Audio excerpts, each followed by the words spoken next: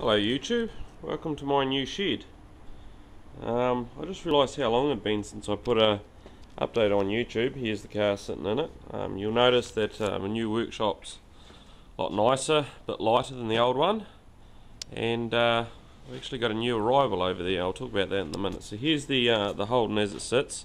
Just about finished the last of all the filler work over the body. A few of the panels are sitting there in primer. I've got one more that's still in filler at the moment. I've basically just skim coated whole panels just to get it nice and flat. So there's not a huge amount of filler with regards to thickness anywhere, but I've got a little bit over most of the panels because I want it to be perfectly straight, because it has got such pink panels you would notice it. Here's one of the other. This is the last door I'm doing here, same sort of thing.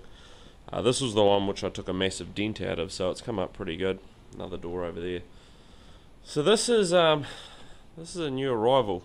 This is I suspect to be a 1957 Austin A35. I picked this up locally for not a huge amount of money, and there's a reason why there's not a huge amount of money, because it requires a huge amount of work. I've taken the back glass out of it, it's just sitting there. I'll try and get these panels out of the way. I apologise if it's noisy. Bloody the southwesterly's coming in here quite bad at the moment, so it's quite windy. So this is a two-door Austin A35, and these things are pretty rare over here, especially in two-door. You don't see a huge amount of them compared to the likes of the Mori Minors.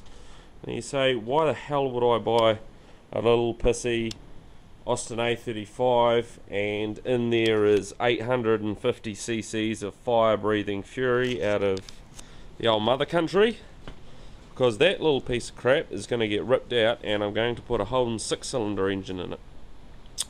Peter Brock, the famous Holden racing car driver, his first race car was an Austin A30, which is essentially the same as this, with a Holden 6-cylinder engine in it. Now this thing weighs only about 700 kilos, so you put a 200 and something horsepower 6-cylinder engine in it and she's going to go like stink.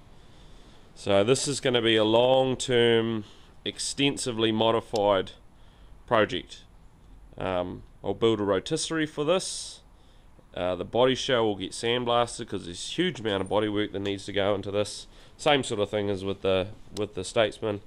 Bottom of the where the top of the guards are there, rear quarters, all sorts, in the doors, both sills need to be done, but it's a small car and I've now got access to a whole lot of sheet metal fabrication equipment, so that shouldn't be too much of an issue to continue doing it. So it'll be done slow and steady and done right, because I'm going to put a fair bit of effort into this thing. So yeah, Holden 6-cylinder engine, 4-speed gearbox, I've got them sitting out there already. I will change over the front suspension probably to custom units.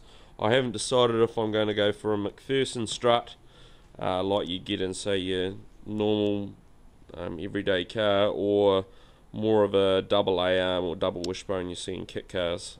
So that'll be custom front and with off the shelf hubs or something like that, because these are just crappy disc brakes. Drum brakes. I do have a bonnet, by the way, it's sitting there. And of course I'll have to build a firewall. I'll get an aftermarket pedal box and fit that up there with the clutch cylinder and master cylinder sitting up there. I'll probably go for some modern bucket seats. They will get moved back a little bit, even though I'm not a very tall guy. It's still it's not the perfect driving position. I'll make my own dash. I think I'll do a sheet metal dash that comes away the whole lot. I don't really want this area in here, and then instead of having a gauge panel in the center, I'll probably put Smith gauges or something similar here in front. So a custom gauge will go quite nice. It'll be caged as much as I can, as much as of a cage I can run on the street. This will be street legal as well. I don't see the point of just making a race car. Though I will race it at some point in time. So full cage, probably no back seat. It'll have, I'm thinking about rear suspension. It's elliptic springs, so it's just leaf springs in the back, and it kind of restricts with what rear tyres you can run. I'm not going to flare it because I don't think they look very good flares. So it'll probably do I'll probably do a 4-link setup in the back with an extremely narrow diff. I mean, this thing's only 3 and a bit meters long and 1.5 meters wide. It's not a very big car, and of course the came with a whole heap of spares. So the whole boot's just full of spares I've got in there. There's rubbers and a couple of diffs. A lot of it I'll just get rid of because it's essentially of no use to me. I mean, what I really was buying was the body. I mean, that's all I really wanted, and it's not in the best of nick by any stretch of the imagination, which is why I have no second thoughts about cutting it and jamming something in it that's going to make it a bit special. Yeah, so this is the new project, and don't expect it to be overnight.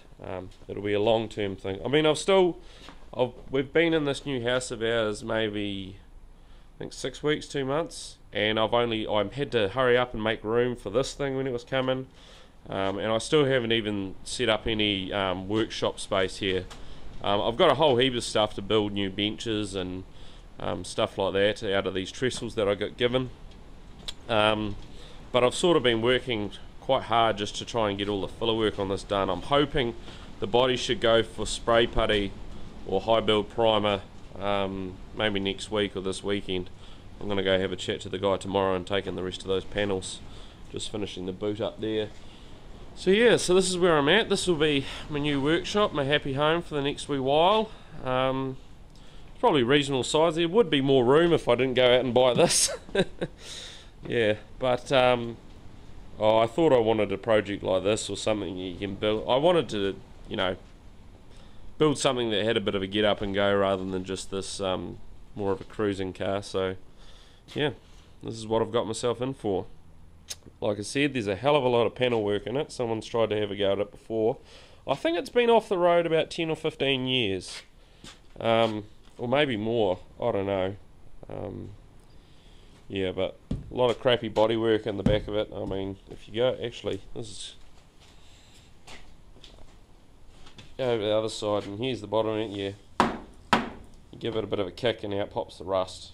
So yeah, so basically all the bottom section of this needs to be done, new sills, bottom of the doors, that sort of thing. But for the most part, the stuff I need's all there.